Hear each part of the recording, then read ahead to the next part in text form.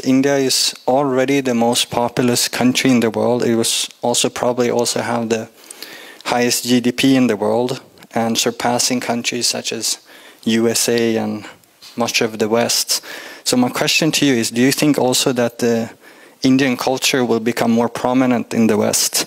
That, for example, in the future, when we think of fast food, we think of Pani Puri instead of hamburger. That radios here would start to play Bollywood music, and that H&M t-shirts would have New Delhi printed on instead of New York. Thank you, sir. The question about the observations about Indian culture.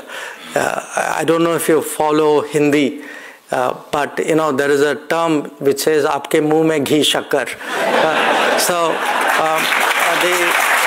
The meaning, you know, we very sort of welcome in many ways what you say, may it come true, you know. But I actually can see this globalization of Indian culture happening.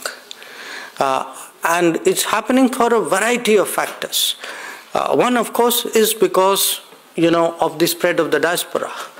The second is we ourselves, I think, are much more confidently expressing it.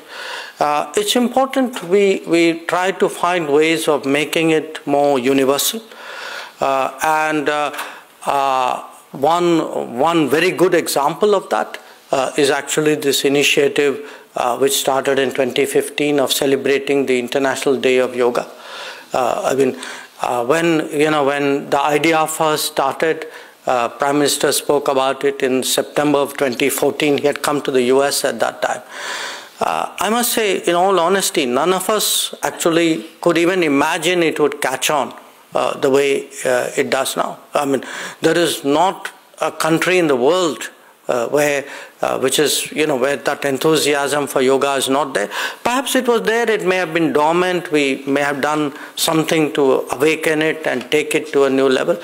But there are other areas, you know, I mean, it could be music, it could be cinema, I mean, the power of culture. And I think that's the strength of India. It's a strength of India which we have not brought into play in the manner in which we should.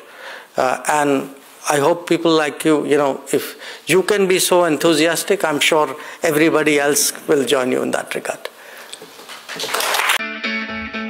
It's great to see you here. Thank you for watching our work.